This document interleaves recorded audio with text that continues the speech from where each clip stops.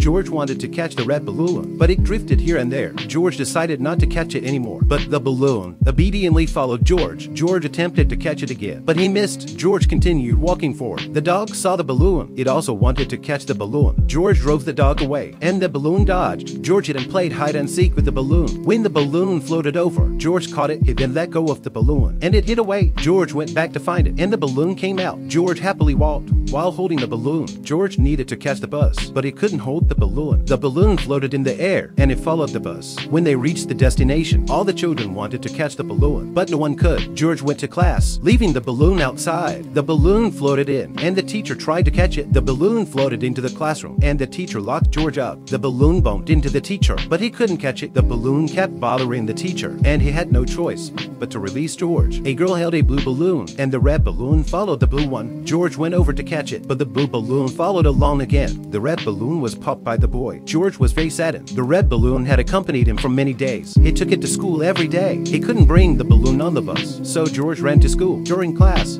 he entrusted the old man to look after his balloon. After school, he went home with the balloon. It started raining. George asked passersby to hold an umbrella for the balloon. George didn't want the balloon to get wet. George and the balloon became good friends. Many children wanted George's red balloon, but they couldn't catch the balloon. George went to buy bread. The balloon waited for George outside the bakery. A few boys came by. They stole the red balloon. George came out and couldn't find the red balloon. The balloon had already been taken by the boys to play with. George saw the red balloon. He ran over. The balloon floated towards George. George caught the balloon, but the boys caught the rope tied to the balloon. The rope broke. George held onto the balloon and ran away. The boys chased after George. They wanted to snatch the balloon back. They surrounded George. George was caught. He let go of the balloon, trying to let the balloon escape. One of the boys shot the balloon with a slingshot. The balloon burst. It fell to the ground.